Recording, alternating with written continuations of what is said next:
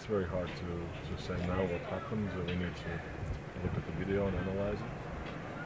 But like I said, a very disappointing result for us. What do you expect from Czech League? What do you think about Czech football? I haven't had too much time to think about Czech football. Obviously, I'm gonna see what I played against the national team. I know that you guys have a very good national team, and most of the players play in Czech League. So it must be a credit to the Czech League that you produce so many players for the national team. Your name is quite difficult to say for us. Yeah, quite.